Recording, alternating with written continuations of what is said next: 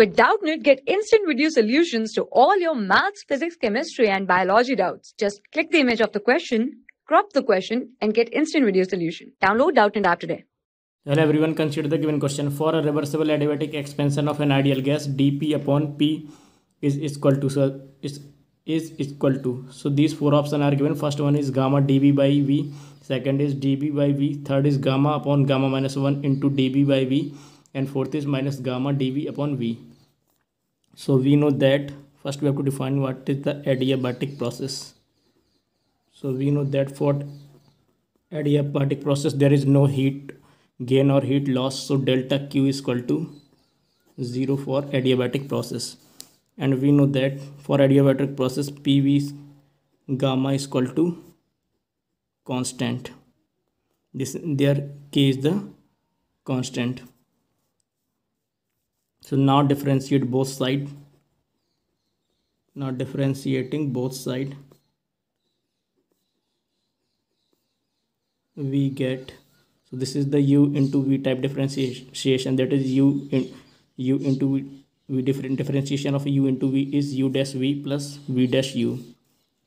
That is, its differentiation will be 1 into dP V to the power gamma plus P into gamma, that differentiation of V to the power gamma, that is gamma into V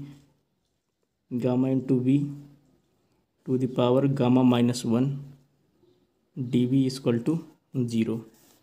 So dPV gamma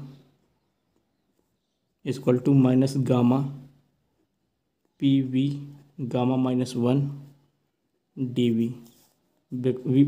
Since we have to find dP upon P, so dP upon P is equal to minus gamma V to the power gamma minus 1 dV upon V to the power gamma. So it will equal to the dP upon P is equal to minus gamma dV upon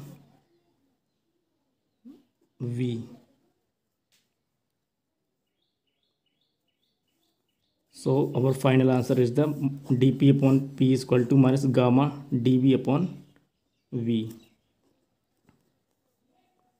where dP upon P is the fractional change in pressure, that is P, and similarly dV upon V is the fractional change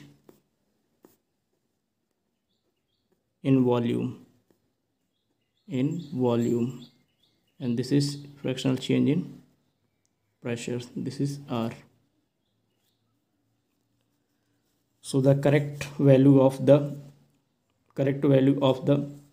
dP upon P is equal to minus gamma dV upon V. Hence for reversible adiabatic expansion of an ideal gas, dP upon P is equal to the minus gamma dB upon V. Hence option 4 is correct choice. Thank you. For class 6 to 12, IIT JEE and NEET level. Trusted by more than 5 crore students. Download Doubtnut app today.